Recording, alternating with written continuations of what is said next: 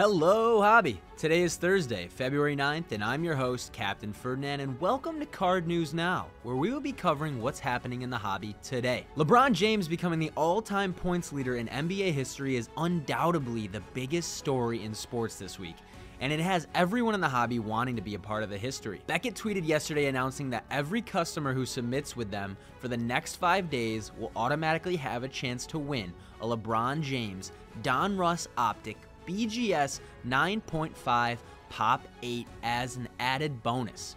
Beckett said all submissions will be receiving 23% off their next priority service level order. Leading his home country of Argentina to its first World Cup title since 1986 this past November, Lionel Messi cards have been in high demand. A piece that would be a prized possession for anyone who collects Messi sold on Golden Auction Wednesday night for 6 figures.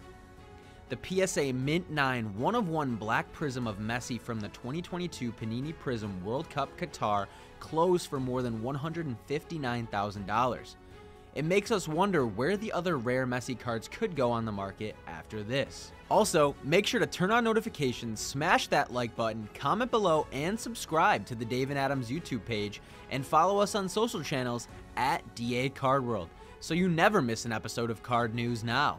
And get excited, folks, because tomorrow we'll announce the winning subscriber of this week's giveaway, a hobby box of the new 2021-22 Upper Deck Synergy Hockey, so make sure you have those notifications turned on. We've got some more LeBron news for you. Reporter and well-known collector Darren Rovell posted a good read on Wednesday on the Action Network, saying that the Lakers should have made physical tickets for LeBron's record more accessible.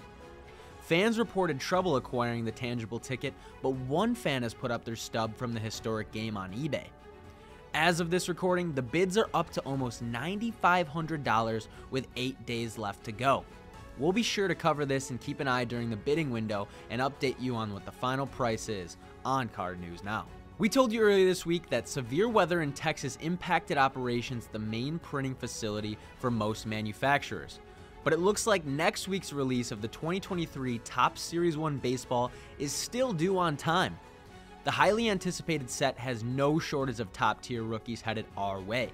With the likes of Orioles' young studs Adley Rutschman and Gunnar Henderson, the Tigers' #1 prospect at the time of his call-up, Riley Green, and the NL Rookie of the Year Braves center fielder Michael Harris II. Boxes and cases are currently available for pre-order on dacardworld.com. But that'll do it for today's edition of Card News Now. Thank you for tuning in, and we'll see you tomorrow, collectors.